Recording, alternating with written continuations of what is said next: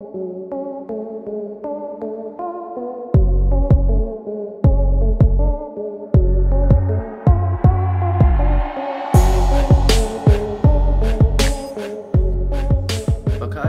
hello, welcome to Heating Geeks. In this episode, I've got this Alpha Eco 2 Plus, and this boiler's showing multiple fault codes, all to do with gas and ignition problems and flame failure and things like that. So a previous engineer has been out and he has changed everything to do with the combustion and ignition system except for the PCB. So on these boilers, I'll explain in a little bit. It's odd the way it works. It's the same as the Baxi GA range and some other boilers. So this has been suffering with the 70 faults right at the bottom there, and 38 and I think 42 or something like that, all to do with flame failure and ignition.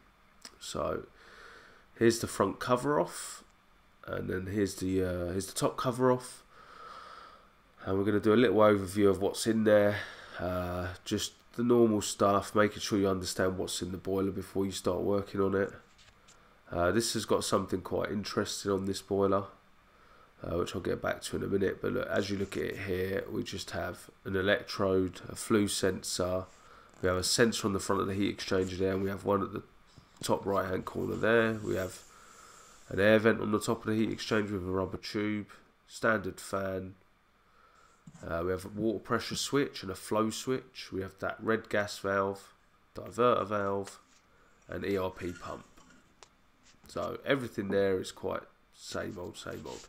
This is unusual, combined PRV and condense, so you only have to run one pipe away from the boiler.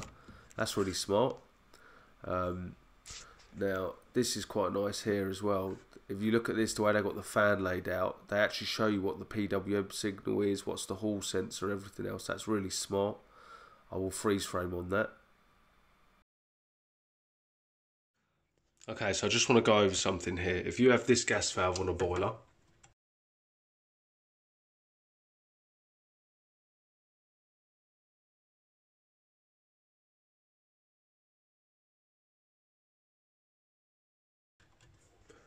which is a Battalion Partners gas valve, it says it on the side here. See their little logo there. Okay, if you have that gas valve on a boiler, you will inevitably have a Battalion Partners main PCB.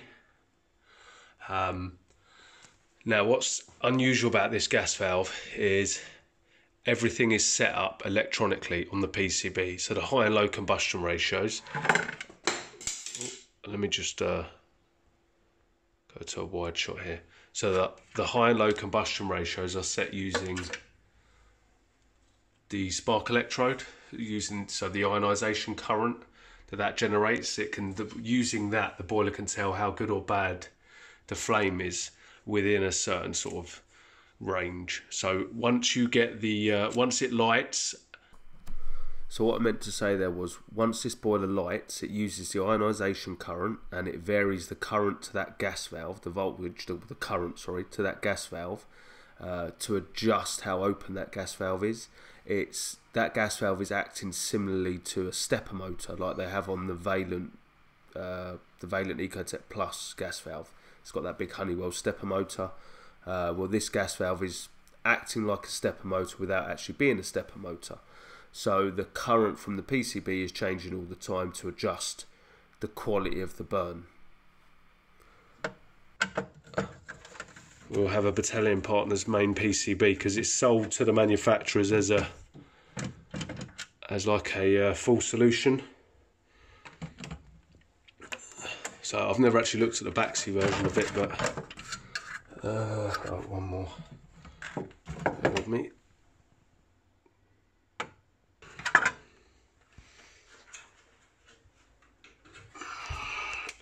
PCB usually, there we go. See on there? Battalion Partners. PCB, gas valve, fan and venturi, and I'm guessing they have some input on this electrode. It's all done by Battalion Partners, and like I say, it's sold as a solution to the manufacturers. So this board, this gas valve, the venturi, the fan and the electrode, and quite possibly there'll be information regarding the burner will have to be supplied. But if you have this type of setup, you have to set the combustion process up in the software on the PCB. So it can be involved because there's no set procedures. There's no standardized setup procedure for all these manufacturers. So they all design their own user interface, and then we get sort of stuck with having to set them up. So I'm going to set this one up. I've never done this before. This is an alpha, and also I'll let you know how easy or difficult it may be. Okay, another thing you should be aware about, I don't know about this one, but I will check it. On the outlet of this gas valve there is often a restrictor, and if there is, you mustn't lose it. Okay, so as with anything, you check the basics first. So I've done all my visuals, I've checked the flue outside. That was inlet gas pressure there, to make sure that's correct. That was at max rate, and it was 20 millibar, nice and stable. So you've got to remember, this boiler has, all the faults this boiler has are to do with ignition and combustion, okay?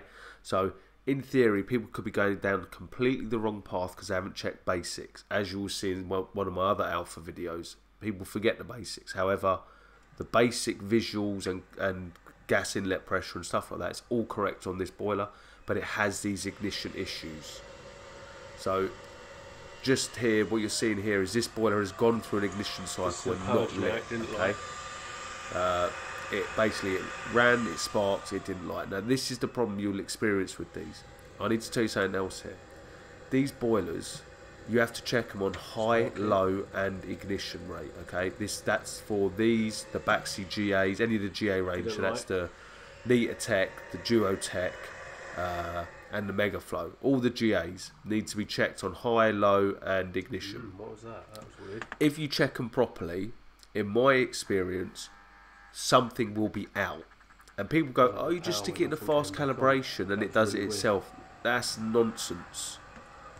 I've had one boiler that I've done this to that has set itself up correctly from fast calibration. Only one.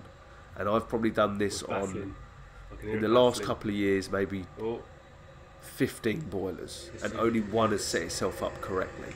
So all these people that go, you just stick it on fast calibration, press 2 buttons and it does it itself, I guarantee they're not checking it afterwards, or if they are, they're not making sure it's within the parameters. They're just going, yeah, it's close enough, and walking away.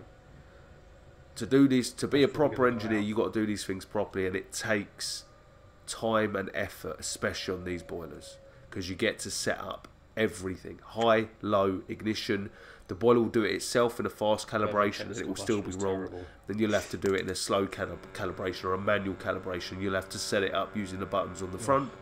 Sometimes the boiler can get too hot. It can turn into a real difficult situation here. But don't be one of these guys that just walks in, sticks it in fast calibration and walks out, making it out like it's all done, because it won't be. Ah, dog! That was a near miss, man. Near miss. I survived though. Combustion sounded bad then. Ran over.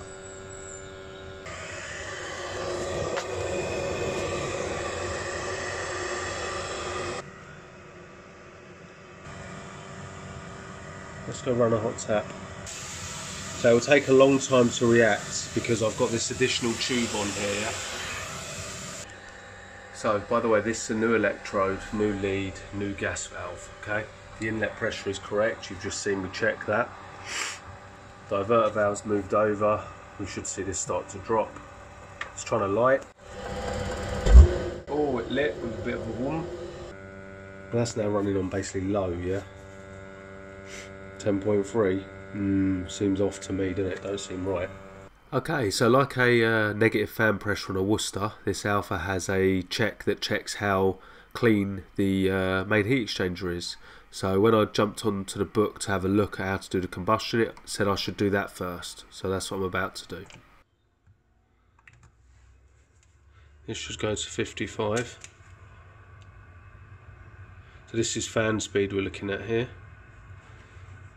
Okay. So with that, here's the differential pressure across the heat exchanger. So that is reading 1.1. Let's check the book.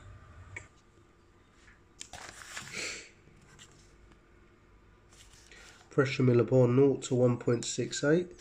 The flue length is 0 to 4.5 meters. Okay, and this is what we've just done. So we got 1.1. It should have been written in this box when the boiler was fitted, but it wasn't. I'll write it in there now on today's date. So it's not that. So now we're going to get the analyzer on there and set up the combustion ratios. Look at this mess. Okay, so basically, all that's wrong with this boiler is the combustion. Okay, so let me tell you the process on this Alpha. First thing you do is you lock it in the mode so you can check it. You check it on high, low and ignition. Okay, and the ignition is 55 on the fan speed. Let's see if we can find okay, so I checked it, it was wrong. The next thing you do, which is what all the manufacturers that use this setup tell you to do, is a fast calibration. And this is what any engineer who tells you just do a fast calibration obviously doesn't check them properly, because they would know that honestly 9 times out of 10 that doesn't work. So, and I've done it on this and it didn't work. What a surprise.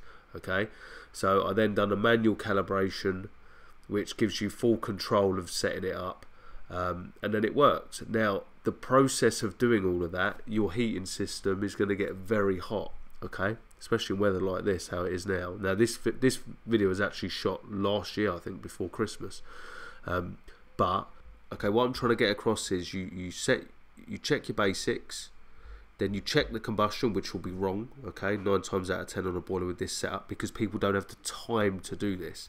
So the combustion will be wrong. So if you do a fast calibration, it doesn't give you either enough play to set it up, or it doesn't allow you to set it up and the boiler doesn't get it right. Then you do a manual calibration that gives you the full control. So what I'm trying to get across is, on all of these, I just now do manual calibration. I go in and set them. I don't test them first. I don't let the boiler set itself up, because honestly in 15 or 20 jobs I've never had, or I've had one that was a Warmhaus that set itself up perfectly. I've never had a Baxi or an Alpha set themselves up perfectly that have this gas valve set up. Every time I have to do it manually, and by that time, if you follow the book, you've already got this boiler red hot because you've gone through 3 other steps. So just a heads up, I'm not going to show you all the nonsense involved in this, because it's just boring. I'm bored of editing. You must be bored of watching. Anyway. At 9.7. Good boiler. Okay, so now that all set, we press this to save it and it should leave calibration mode. There we go. That's the boiler setup. So this is the Alpha back together. I couldn't find anything wrong with it other than combustion. So that's it for now.